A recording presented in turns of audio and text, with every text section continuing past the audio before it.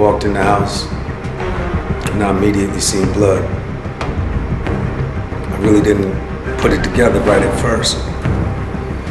I walked past the kitchen and going to my room, and that's when it hit me. The window was open, the blinds were just waving in the air, the screen was knocked out, and there was blood all over the floor. That's when I got the phone call. Please, Kevin, come to the hospital. I've been shot. Help, please, Kevin. I can't describe how I felt. After that moment, I put together a strategy called the 200-yard camp. And today what we're gonna do is go into the 3 levels of shit hitting the fan. First one being in your home, second one being on the streets, and the last one, if you had to have a sustained way of life outside or away from your home or your homeland. All of these things are things we should always prepare for. So let's go into the details of my strategy. SMOKEPOLE TV, the smoking gun.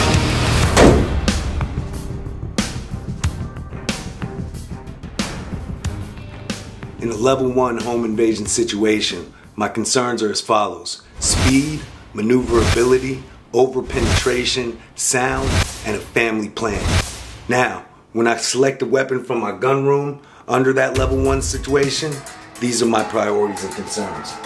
So that brings me to this pretty motherfucker up here, an HK-45. The HK-45 is one of my bedside guns. The reason is because of not only the caliber, but also its effectiveness. When it comes to speed, it's something that very quick to deploy, lightweight, has a 45 round, and with that 45 round, it's a bigger slug. So obviously it's not penetrating as far, but it's gonna pack a real serious punch. So the HK-45, that's gonna be one of my level 1, my first go-to, because it's something that's easily accessible, packs a serious punch, and just a beautiful firearm, as you see. My second concern is maneuverability. So nothing works better than this MPXK. The 6-hour MPXK is perfect for a level 1 situation in home defense. It gives you the ability to go inside doors, maneuver through corners, and still have a high capacity round count with not too much over penetration and flawless functionality.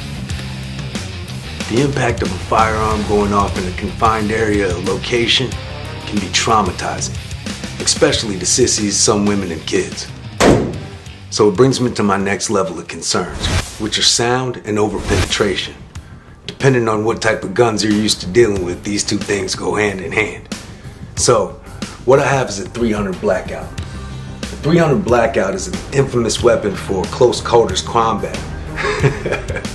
Isn't that a tongue twister? But the bullet is less likely to go through multiple layers or doors. Very important, over penetration.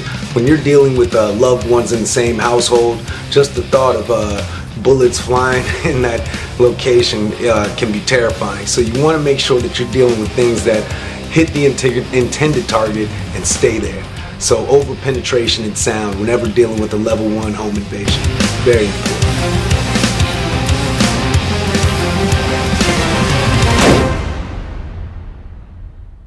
You're faced with the unfortunate possibility of things escalating to a level 2 situation. You're now dealing with chaos, street riots, and possibly urban warfare.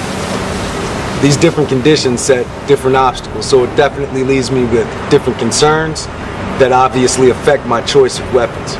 Some of those concerns transition from your level 1 situation, like speed.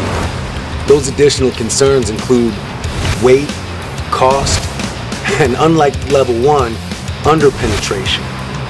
Your level 2 gun is usually your truck gun. So let me go into the reasons that inspired this build and inspired this video ultimately. It's a hybrid of an AK-47 and an AR-15. What it does is it gives you that penetration power of a 7.62 round, but all of the functionality and the accuracy of an AR-15 platform. This hybrid build is amazing. And then I capped it off with a side charging handle from Devil Dog Customs. This thing's incredible.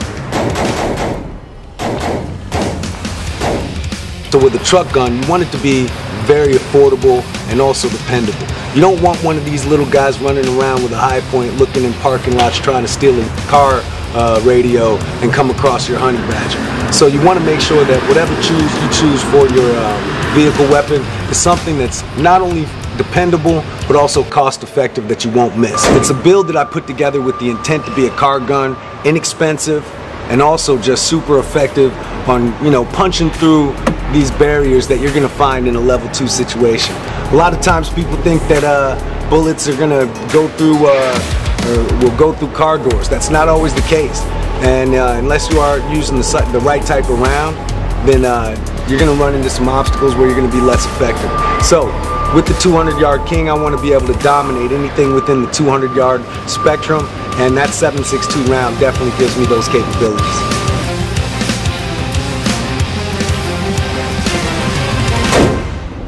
Long-term survival off the grid.